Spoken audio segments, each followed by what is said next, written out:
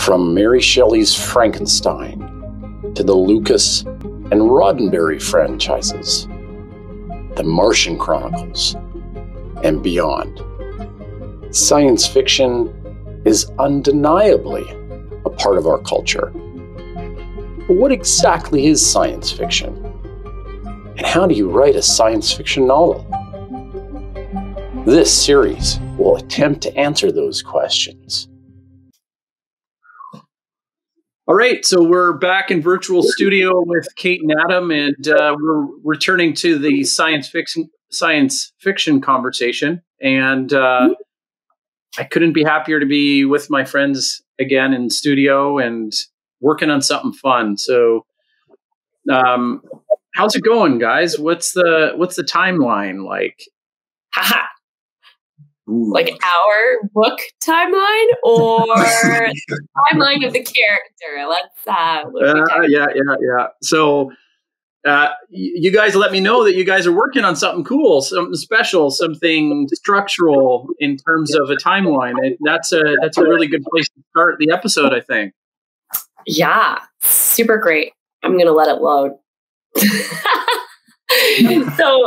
So we use a cool software called Miro because it kind of lets us brainstorm and interact, considering we're all remote here.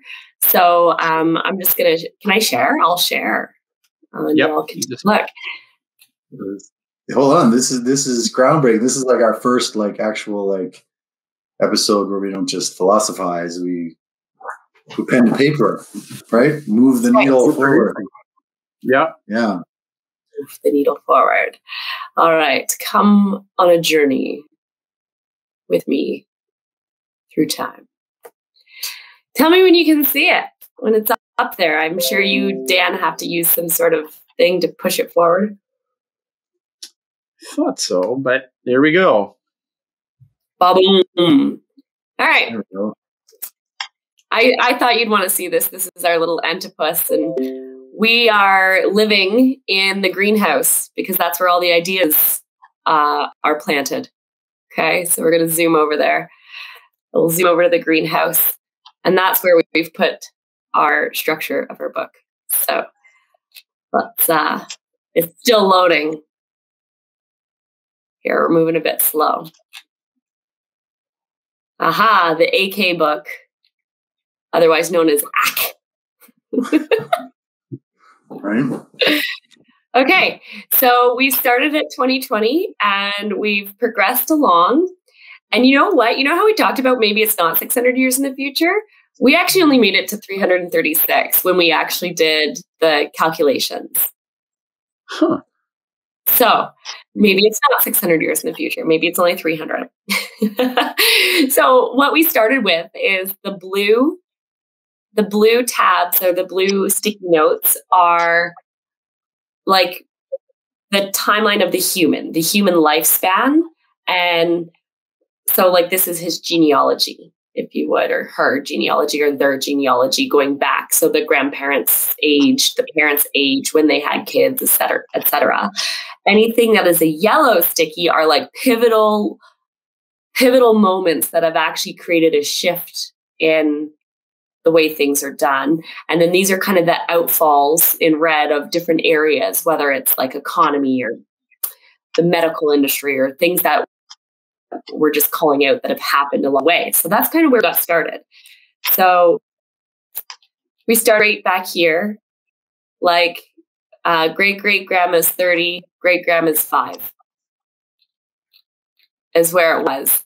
And so that's from our main character's role back to today. Where do we want to navigate, guys? Let's just maybe just zoom in and go left to right. Like I think you can see right off the bat, Dan, it was easier for us to forecast like the first 100 years, and then after that, you know, it was a little less fuzzy, which is ultimately why we ended up shrinking the timeline, because we realized it's harder to predict. The further out we go, the more kind of crazy it could get. Crazy and maybe less relatable it becomes. Right? So yeah, the healthcare vaccine outbreak, we definitely included this as a pivotal moment for a few different reasons, I think, right? One, kind of like pushing the world towards this more virtual business interaction. And two, we kind of predicted like a shift in the healthcare system at some point, right? As a result. Like it. Yes, it's kind of the pivotal thing that has like happened. Like there's so many variants and things, like it's just gone crazy in the virus world, and then the issues from vaccines that we're trying to roll out before they're tested, and then all this huge health issue and all of the stuff that falls out of this. So we got the first man on Mars, which I think we're pretty close to, a huge uptake in bio research. And that stems from like trying to find different vaccines and understanding companies. Everything is hosted on VR tech by this time. And we're only talking like a few years out, right? Yeah, I think maybe we could name this research company, or this company that actually puts the man on Mars and integrates biology into human. We could call him like the Elon Tusk or something like that, Yeah, exactly. Because you've got that disclaimer at the beginning of the at the beginning of the novel that says any resemblance to people, fictional or otherwise, or purely coincidental or something like that. Yeah, right. Could get really changed to protect their identity. Yeah. On top. or you could say, fuck the disclaimer and say any reference to people in the book that are purely intentional. There you go. Purely intentional. Right? Meant to stir the shit. There you go. Yeah, totally. So we like some of these things like may or may not come true, but like, okay, there's a huge population decrease.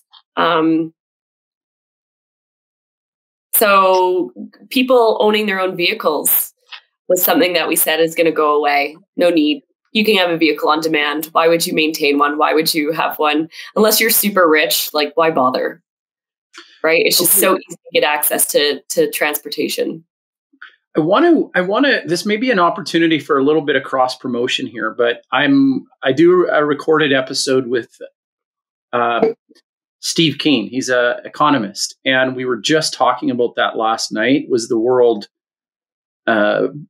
population decreases. And so we began the conversation, and it started around a reduction, and this is a climate change issue, but it's a reduction of I guess the usage of our resources by 1/10. And that means going to a standard of living that was like the 60s or the 70s, basically, is what he's saying is going to be a reality.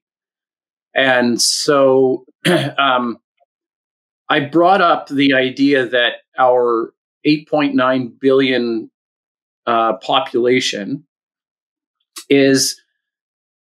could go from, we could reduce an order of magnitude. So basically take a zero off of that, right?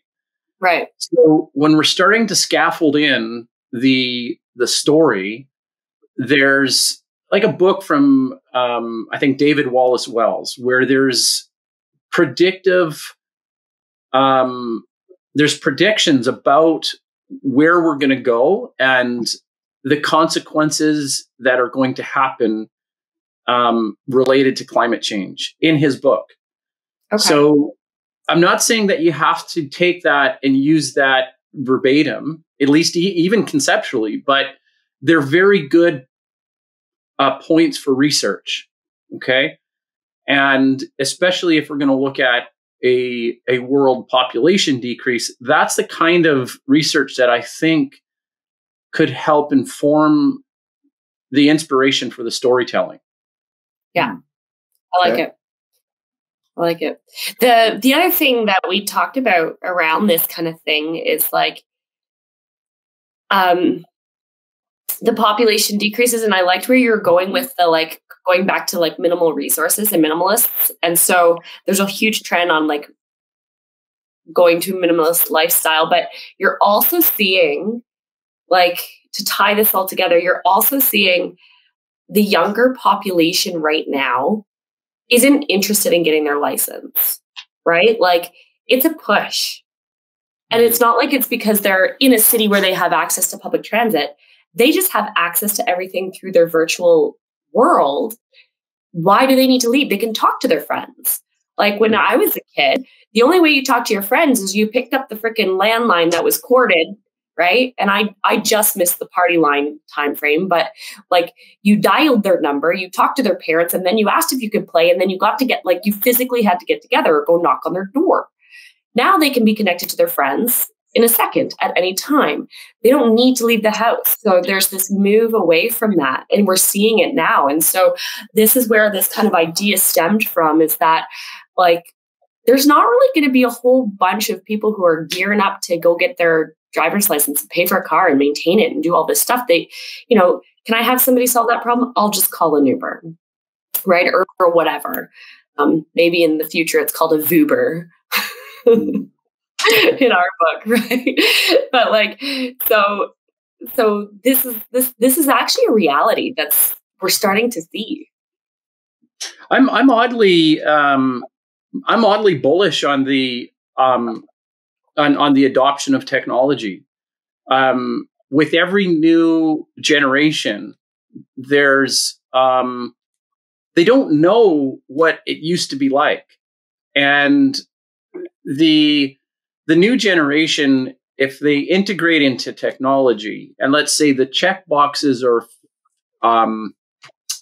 checked in terms of healthy relationships, and that's a big question mark, right? But communities can still gather online in unique and beneficial ways. Now, to say that they can't at all, and this is a failure and collapse of societies and friendships and relationships, I don't know if we need to jump quite there yet and say, is it possible with online environments to be able to do that, right? I mean, certainly we lose something, but I think, Kate, you're onto something. At least there was, even a movie from Steven Spielberg about plugging in online and the virtual worlds that we're actually going to be moving into, right? I mean, I can be that superhero. I can be that character that I want to be, in an online environment. And to a certain degree, we do that now anyways, right? Yeah. Even,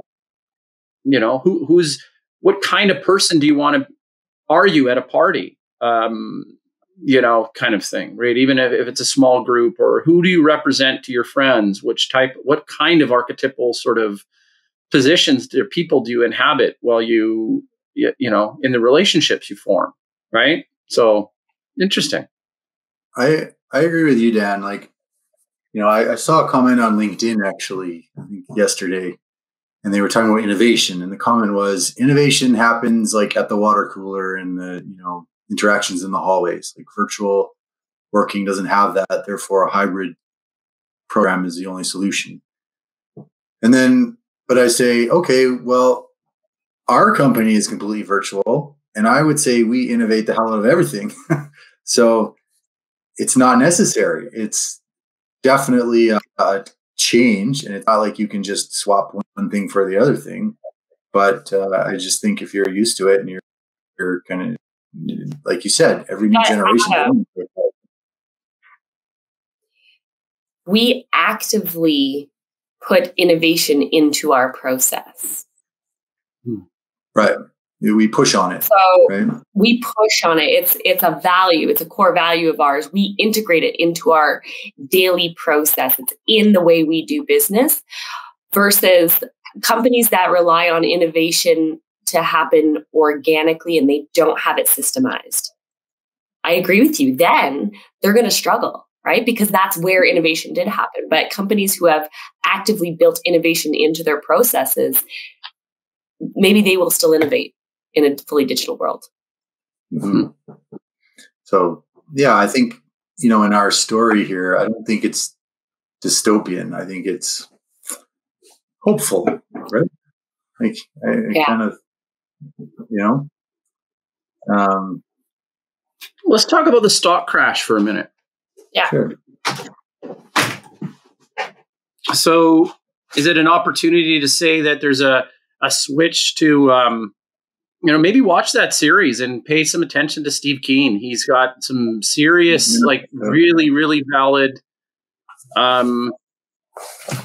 ideas.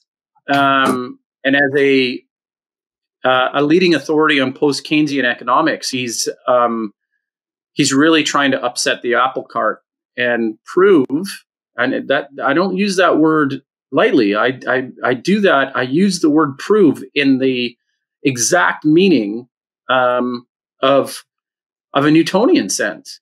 He's working on a proof to submit to the Royal Society to show why the neoclassical economic models are flawed and incorrect. And so he looks at our current economic models as more of a dogma, almost like a religion. And that's odd coming from somebody with an empirical and an economic background, but he does feel that to be the case. And he was invited by the Royal Society, which is Newton's paper, right? To submit an article to the journal. That's a big deal, right? It's a real big deal. So he's feeling that not in his lifetime will this be actualized or realized until it's necessary. And imagine a stock crash, right? So the crash of 2008, we know it was a mortgage issue, but there's in economics, there's things like the concept of equilibrium, which is a load of baloney, apparently, according to Professor Keen. So there is no state of steady equilibrium in an economic model, right? Yeah. And so if we go through a disastrous crash and there is a rebuilding of sorts, that quite honestly could happen around the 2040 mark. I mean, there's so much legacy technology floating around and legacy thought that's supposed to take us to this particular time period. You see governments planning to 2030, and you see this by 2030, by 2040, we will be carbon neutral, or we will do this. And, companies are doing that as well. So I think there's a very good possibility to paint that kind of picture. Now, I want to be careful that I'm not projecting my, climate-centric views onto what you guys are the story you guys are trying to. No, but your input is greatly appreciated because, as far as knowledge on the economies and stocks, Adam and I might skim the surface compared to somebody like Mr. Keen, or same on the environmental side with you. We want input from experts to say, hey, I think this has happened. And Adam and I can say, yeah, let's include that. That'll be a good critical point that we may or may not bring forward in the story, but it helps us build this world. Yeah. Mm-hmm. Yeah, absolutely. Yeah. Love it. One thing we talked about when we were building this was we don't have to explain the in and outs of the event. We just say it happened. This is that, right? We got a line in there for political change and, political economic changing or evolution or whatever. Do I really want to make a political statement about, this system or that system? Maybe not really, but I want to say that hey, something had to give and something new came out of it, right? Something along those lines, right?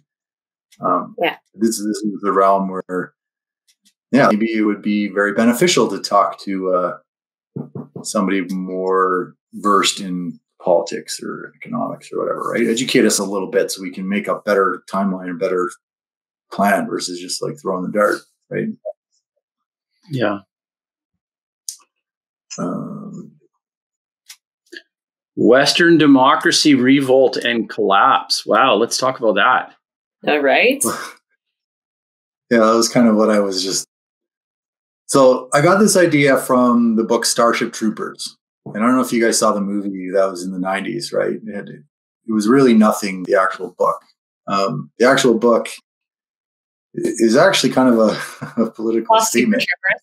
That count? I don't know. Were there big alien bugs in it? No, it's mostly top humor. Okay, anyway, go ahead. In Starship Troopers, it's a democracy, but you're only allowed to vote if you're a citizen. And the way you become a citizen is you serve in the military for X number of years, right? The same way some European countries require you to, right? The point is, when you serve in the military, what you're learning is to be part of something greater than yourself. So you become, your mindset changes from just like, well, I want, more of this, more of that, more of that, to, the old JFK, right? Like not what the country can do for you, but what you can do for the country, right? So it's that shift.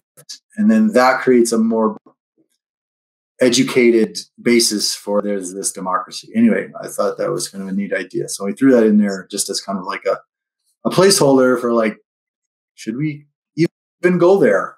I don't know. Maybe that's a place we don't want to touch with a 10-foot pole. I don't know.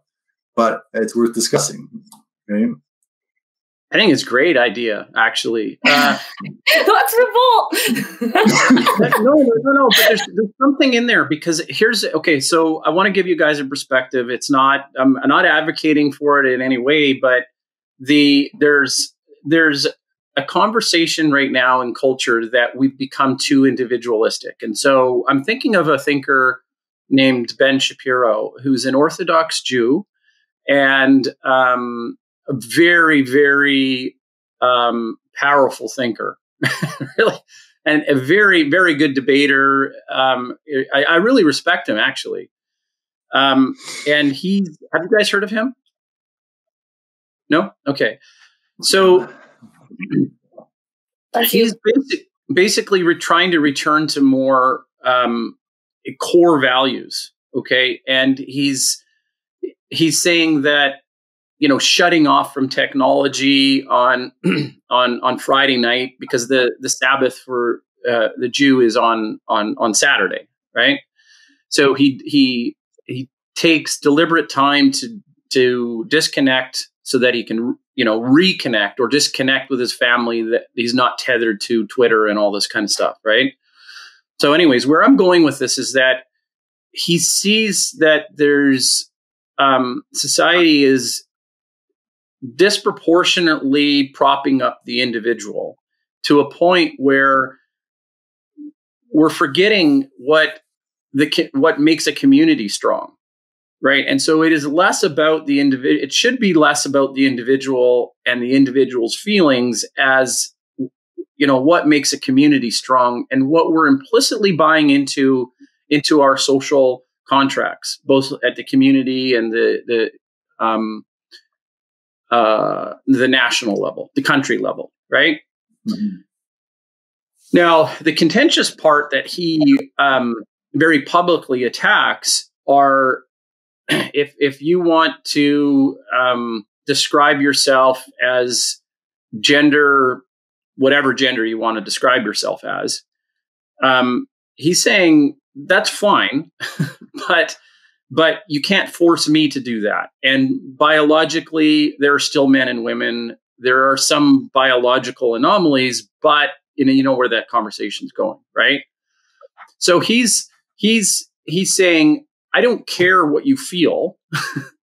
There's still a difference between what you project with your feelings and what reality is and what's needed for a culture to coalesce and bond over like problem solutions, right?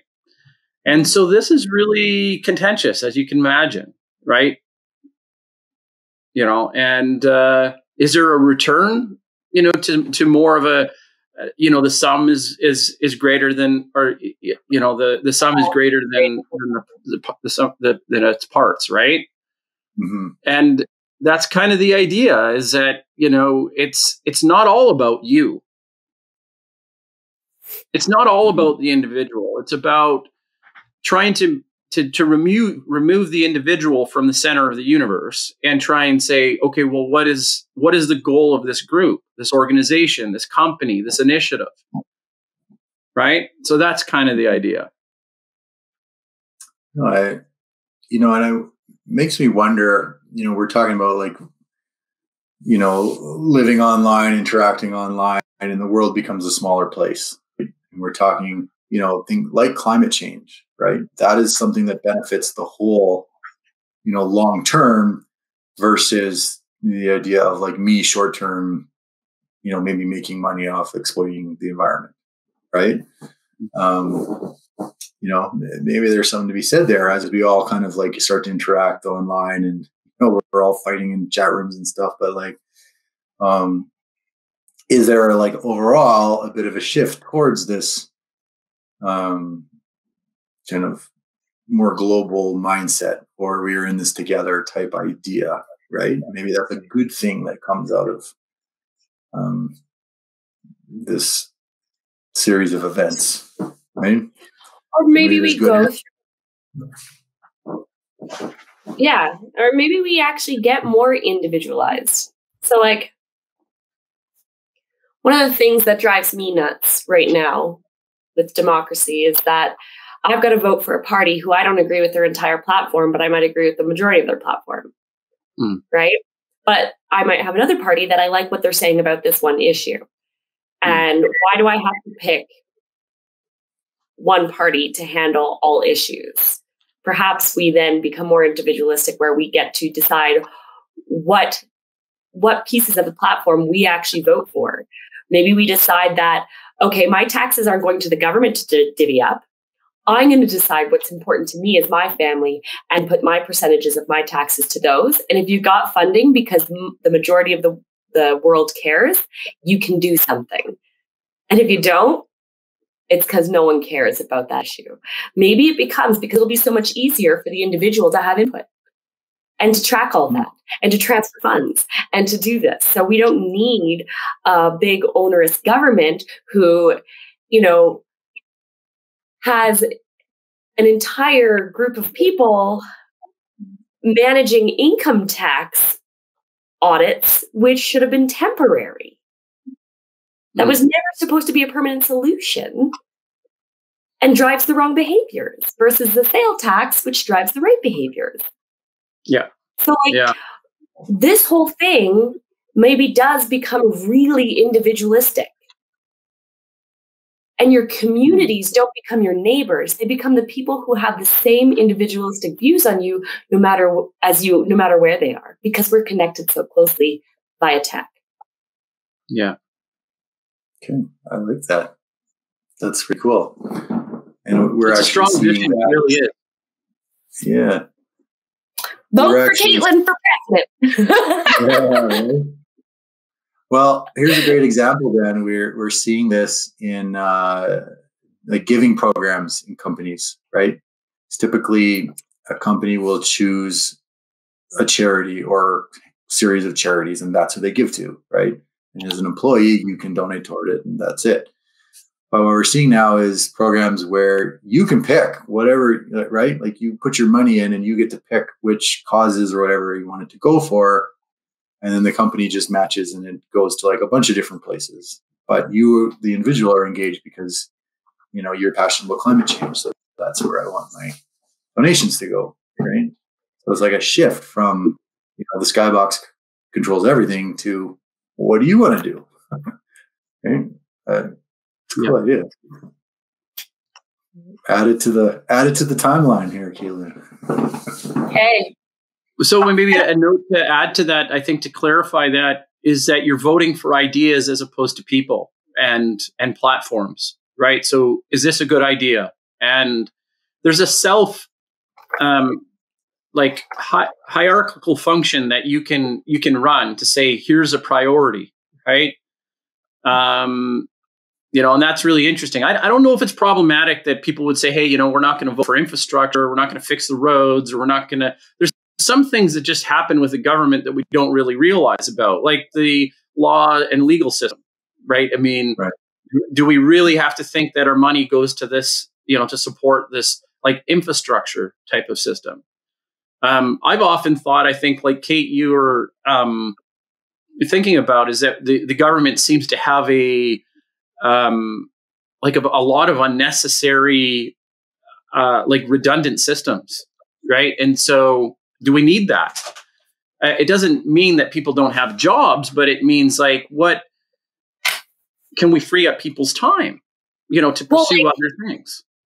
And it's all like with good intentions, crappy execution, and there's so much of this.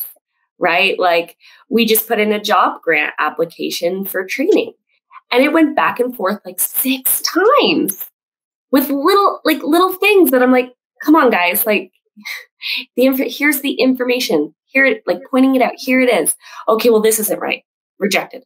No, it's there. Here it is. Oh, okay. Well, this is, so it's like, oh my goodness. Right.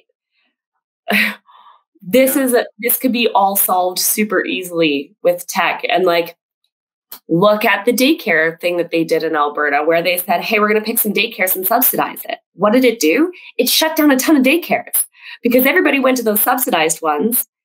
And then other people didn't have daycare. And then there's a daycare shortage now. Nobody wanted to pay. Everybody wanted to try to get on the subsidized list. And it was like, it caused a huge outfall that they didn't, best intention, great idea, because daycare prices are ridiculous. Yeah. But the execution had all of this subsequent problems. And I'm gonna get off my soapbox soon, but let me do another one. Is you go and fix, let's say, on a reserve, they need better sanitary systems, right? You go and fix the sanitary systems by installing sanitary locations, and then you don't give them the tools and the needs to fix it. And this happened not here in North America, but in another country. And the project fails. Well, that's not a project failing. That is a subsequent problem that needs to be solved. But a government stops at the first failure and says the project failed because the switch of government happens. And they're coming back going, well, that project failed because it was the wrong choice. No. Everything has a subsequent issue. You need to solve it. So I'm off my. Yeah, no. And I think what we're getting at here is with things we've outlined here, right? Strain on healthcare system, a virtual world, we've got off-planet mining, all this kind of stuff happening. The world economies have to get better because they're failing. They're all in debt and they're all, they're not able to respond effectively, right? Yeah. So, the need, maybe it's overpopulation. We have population goes down, but then maybe it goes back up. Like, in order to survive, it shifts or it changes, like you said. So I'm very interested to learn more about economics because I really believe that economics drives everything. You can say you want to stop global warming, but until the economics make sense around it, nothing's going to change, right? Right. Until solar becomes viable and it doesn't need to be subsidized.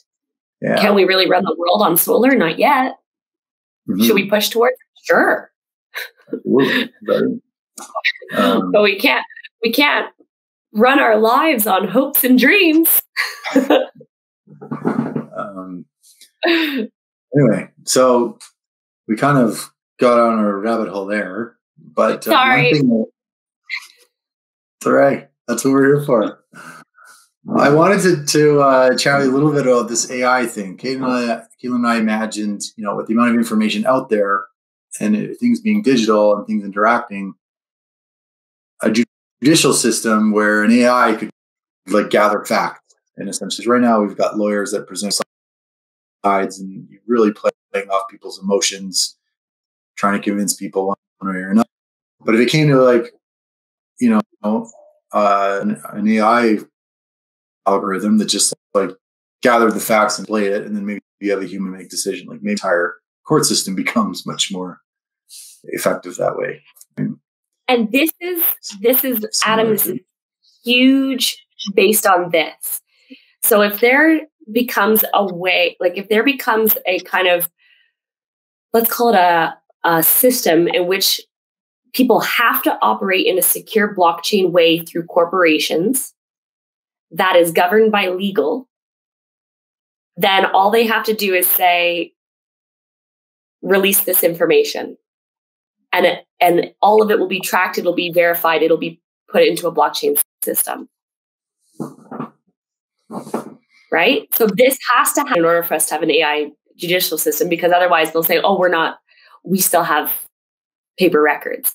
But if there becomes something that, and what is that thing that makes everybody have to operate in this secure system? There has to be something that drives that, because this is happening and some people are operating in blockchain really good for multiple people interface where there's not trust, because now you can hand off goods and services without having to validate, verify, or whatever, because there's a blockchain built into the process, right? And now you trust that party. So what pushes everybody to jump onto the blockchain platform to run their businesses and to run the governments or economies securely?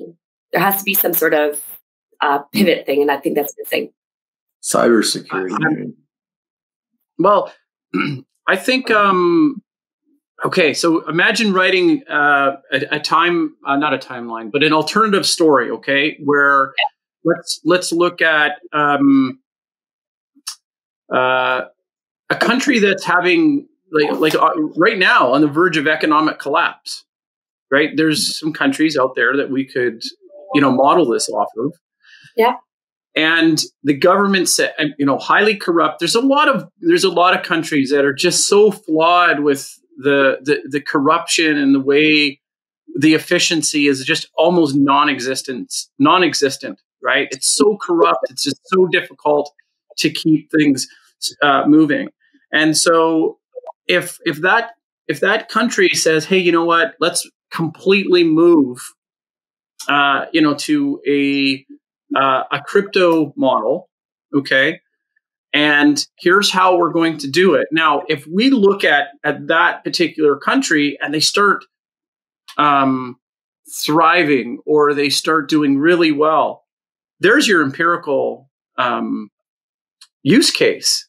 Those, I think, would be a good model to say, the U.S. government, right? Or the big superpowers that say, well, we're not going to move away from, our stock markets and our currency models and all these types of things, right?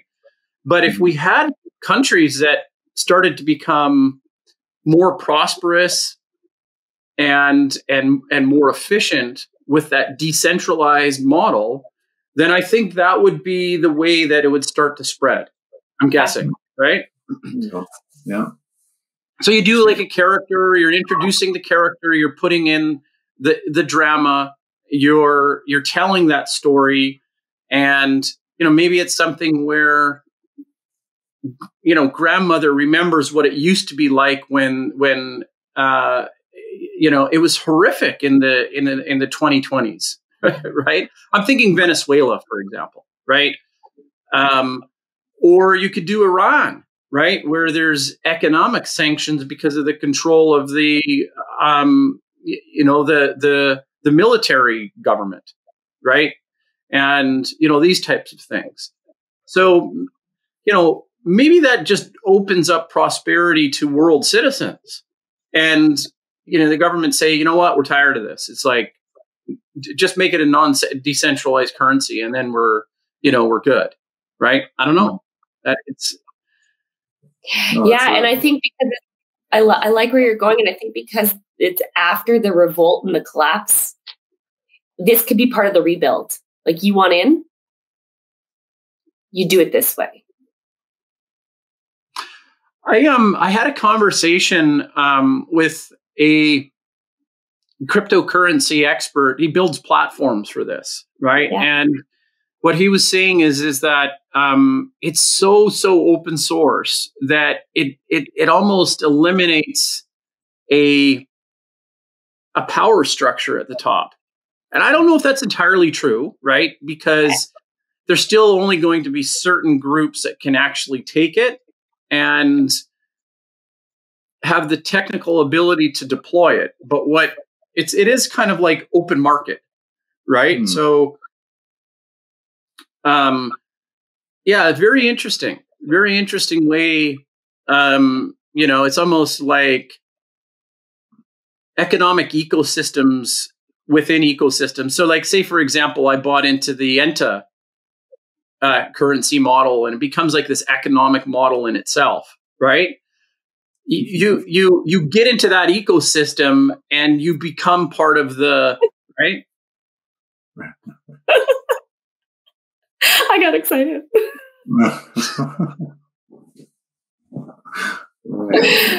ENTA currency.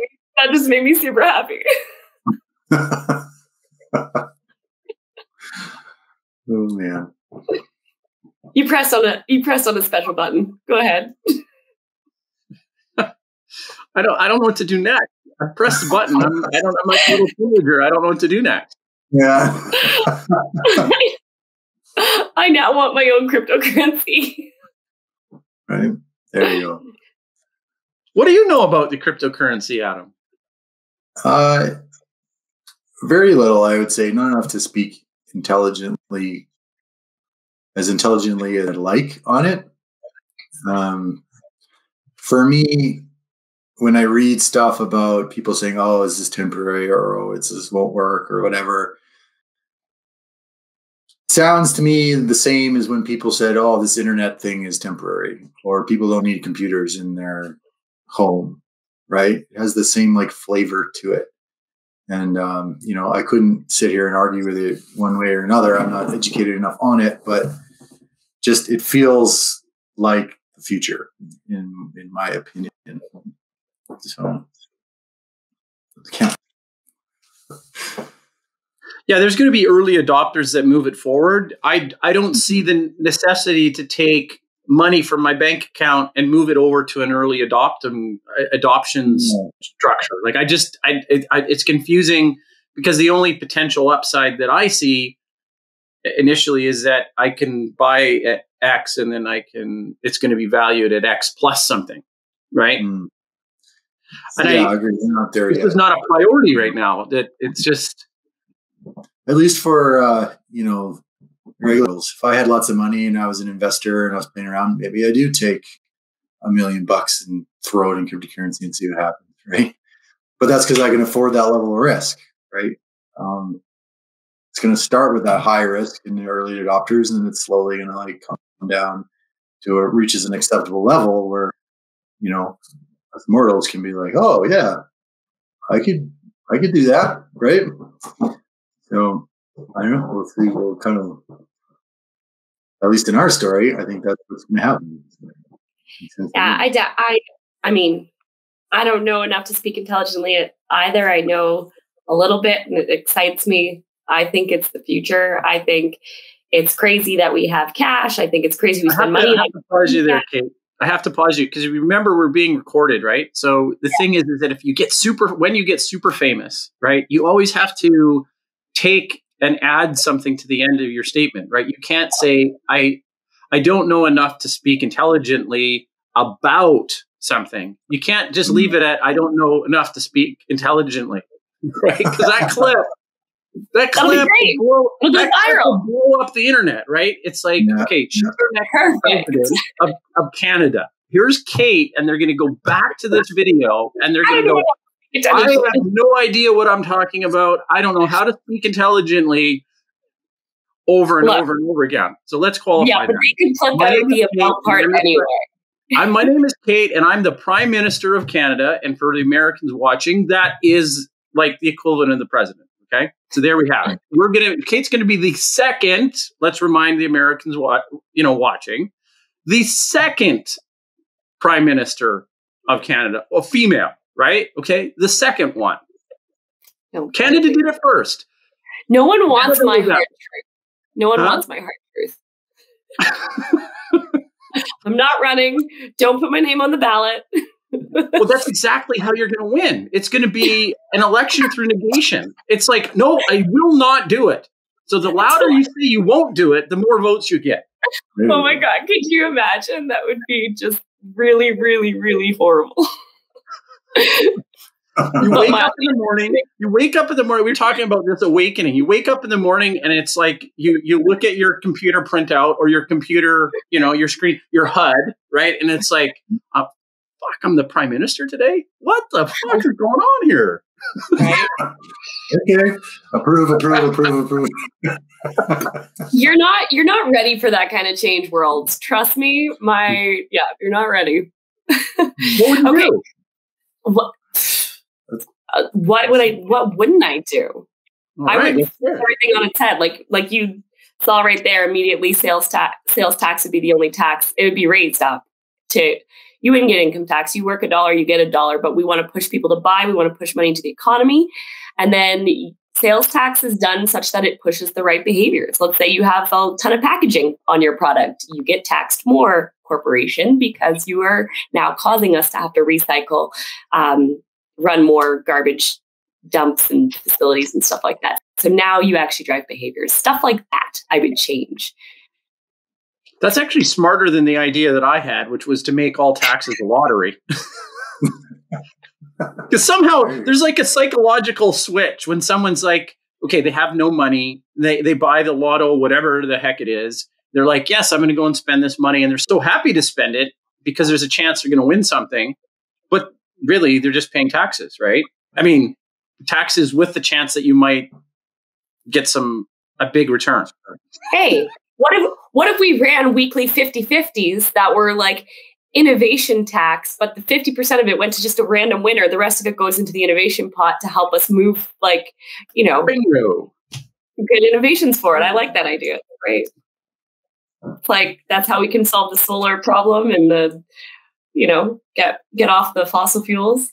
It's Dan's innovation tax lottery.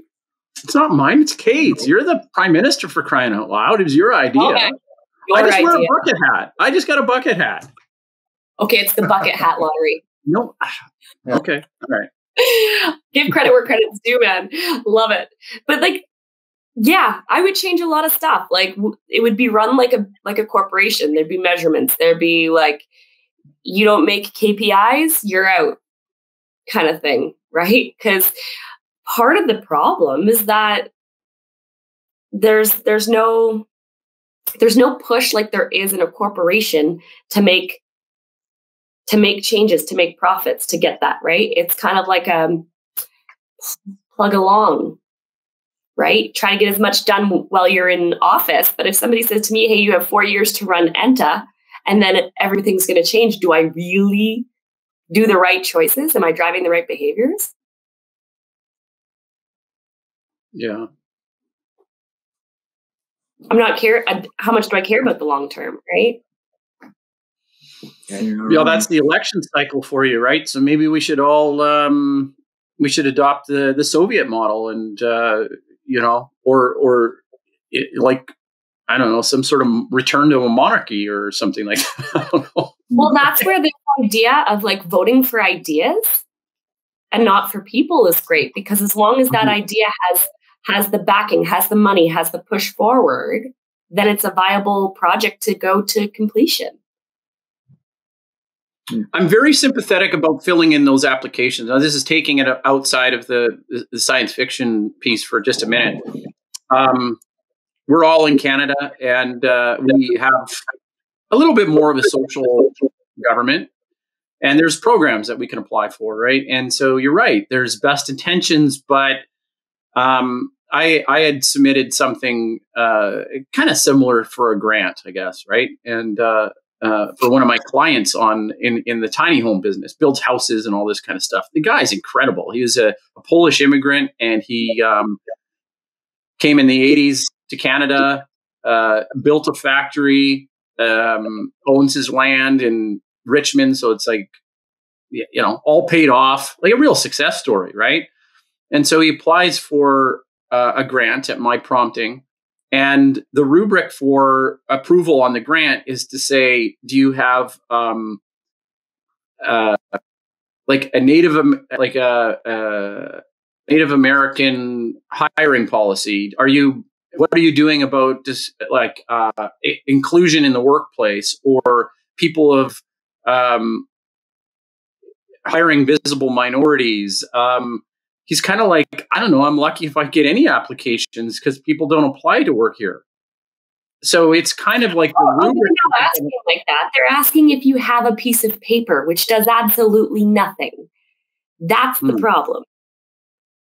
Yeah, I can write 100 policies in my company and look like I'm all jazzy, but like, do I actually move the needle?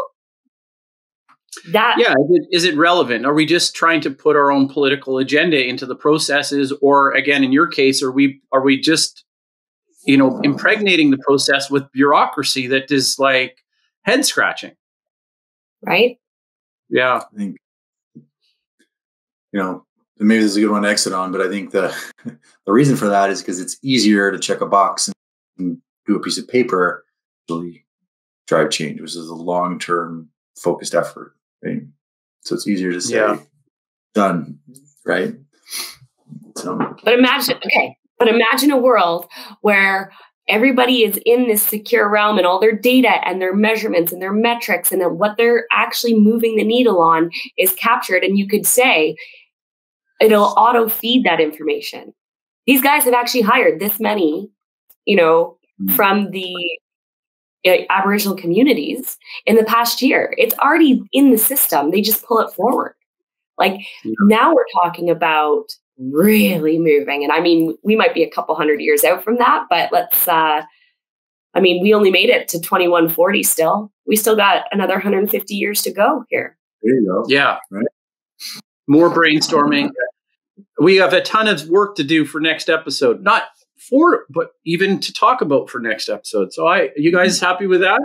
I love this. Yeah, I love it. I think it's great. Yeah. Okay. Now we're getting somewhere. Awesome. All right, guys. Till next week, and stay epic and awesome. Every day. Bye.